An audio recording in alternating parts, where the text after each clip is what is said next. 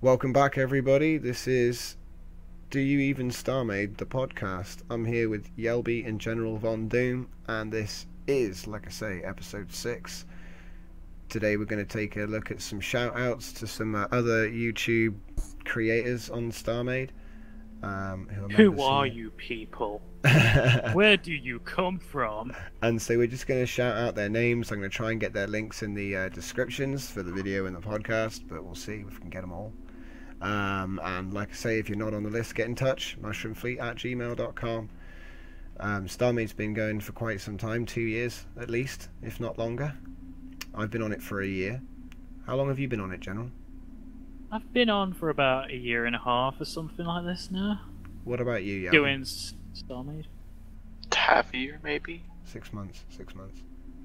Yeah, and it's interesting, you know, because there was a bit of a dip, and things are picking up again, which is noticeable, which is pretty awesome. Yeah, I was actually talking to you earlier about how noticeable this is now. Yeah, it is. People are all coming back. It's almost as if they were out in the sun, you know, and now they're coming back inside. You know, clutching their computers once more. Well, I'm going to go straight into the first and second sections, which won't take any time at all. So, 1, the Twitch streamers shout-outs. Now there's a load more people that I'm sure we've missed, but like I say, get in touch, so next time we do it, we can shout you out. So there's Yelby, who's here tonight.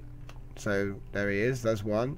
There's Muzzled, Elk, KY Computer, Gaming with Saber, Ryben, Geek Ninja, and +9. So you can check out all those streamers. We're streaming Starmade on a regular basis, so give them a follow. Also, we got the YouTube shout out. So all of these guys have posted to our member videos section on G+, a couple of Starmade videos. So there's Gaming with Saber, Apex Origin, Raven, Skylord Luke, Omega Cybrin, I Am Kyle Me, Greg's Plays, Lego Assassin 57, Yelby2, Joe Daler, Jason Kenny, Minecrafty Style, 4 Planes of BCE Beza, that's Beza 13, Reaper, that's Rip, Anthony Marmount,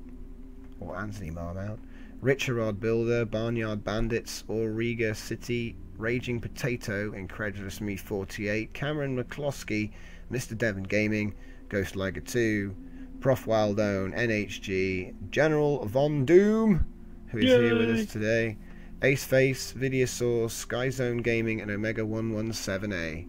So thank you all for being a part of the Mushroom Fleet and posting your content up in our community. Anyone that posts up there, I try to get them on the list. Like I say, if we missed you, please get in touch. And like I say, all those channels should be linked in the video once this is up. So, that was that.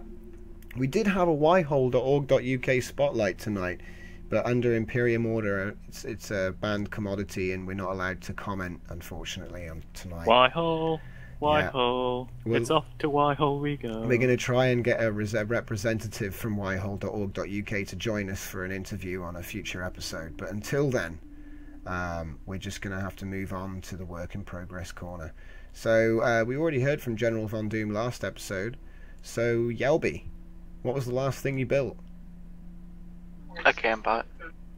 Well, that was pretty easy, so I guess you got me. They've actually got Moving me. on. Yeah, no, they got me. Now I need to tell him. Okay, right. Recently I built a giant weeping space palm tree for my station entry for a trade station. I built this ship that looks a bit like a handheld torch, like a creme brulee torch, but the missiles fire off the side of the handle and it's all green and glowy. And it hasn't got a name yet, it's just called the Mystery. And the joke is it was supposed to be the size of an Isynth, but I got a bit carried away and it's like 100 meters tall. So Yeah, I saw that thing, it was massive. it was massive. It was supposed to be smaller. I'll probably just mothball that for a rainy day and just build another one smaller, to be honest. But I tend to, if I go on Starmade, I tend to build something new. I like to build something new and then work on something and then maybe make something for fun, and you know, I have a strange pattern, but yeah. So let's move on to the last section of the podcast. So that was quick. We've burned through it today. So player demographics, how to attract a wider audience. I've also got a bullet point fauna and flora updates here. So I'm thinking it's not just about ages, but also about sex as well. You know, I think that one of the big pulls with games like Minecraft is that they have an amazing crafting mechanic that's logically easy to anyone, and then it becomes fun for people to just play and survive in this little 3D world, no matter what the graphics look like. And you know, some people want to just farm stuff and make bread, you know. Plus, you can also build whatever you like in creative mode, so you can just let your imagination flow and build whatever you like. It's peaceful sometimes when you set it right, so that's probably what attracts a lot of people to that game. Well, I find that too. I find it very peaceful when I'm building in Starmade. I don't think that people do enough on planets, but I think that's a lot to do with the fact that it's kind of not relevant more than just for a tourism thing at the moment. Once you need, to be honest, there isn't really a reason to build on planets, to be honest. No. Everything you can do in the game can just be done in space. Like, if you want a factory, you can just make a space station. It's like really tiny. I think it's also the portability as well. I've seen people making stations, they can dock it to a station block because they've had enough with losing their station and whatnot. So they've just decided, nope, I'm just going to have a ship, and they'll dock the ship, and that will be my base. And that I've seen people doing that on planets, so they just put a docking block down and then dock it up. You know? Yeah, well, to be honest, it's pretty easy just to lose your space station, especially when the servers, if you're playing on a server, just gets reset, like, pretty often. Yeah. Plus, if you're like me and you like to just install Starmade over and over again and lose your old saves of the game because of formats and stuff, you're going to lose those planets as well. It's easier just copying over blueprints, to be honest. Maybe it'd be nice if... Talking about blueprints... Yeah. They'll be doing blueprints for space stations, won't they? Well, that's the thing. They are blueprints. In the sector, there is a station blueprint, you know, and it can be spawned in with load command. You can get in a station and hit /save and then type a name, and you can use load and that name to load it back in. And the idea is that you take that file from your blueprints folder and you place it into one of the new faction AI faction folders. So obviously that's all to do with the station competition, which I think we're going to cover next episode.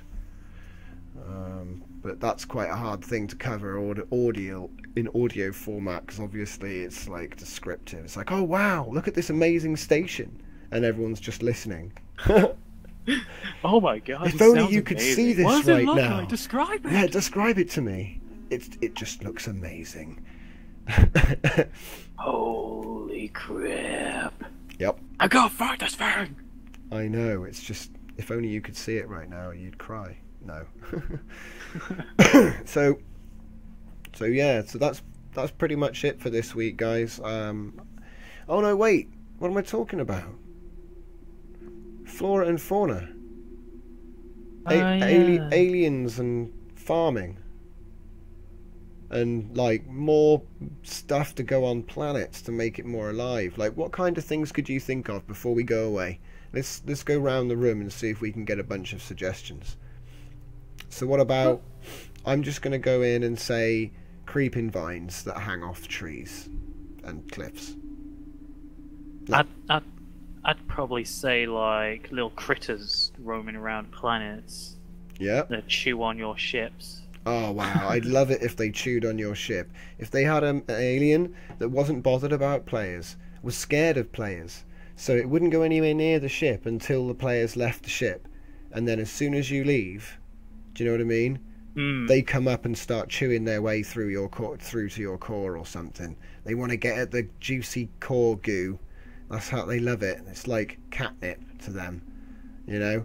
But like then you'd need a crewman to stay on your ship and guard it, because they wouldn't go anywhere where near. NPCs could come in. Exactly, yeah, because then you better hire a crew when you go on the planet with your shuttle, else it'll get eaten and you'll be stuck there.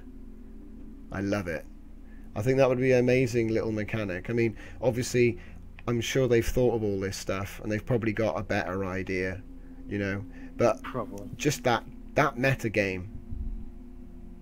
That would be awesome for an episode on YouTube, to be honest. It would make just a good video. You're having to hire mercenaries to protect your ship from little critters on the planet you're going to explore on. Or maybe it's a secret base and you've got to rescue some scientist who's being forced against his will to work Princess for the monkey Leia. men. Wait, what?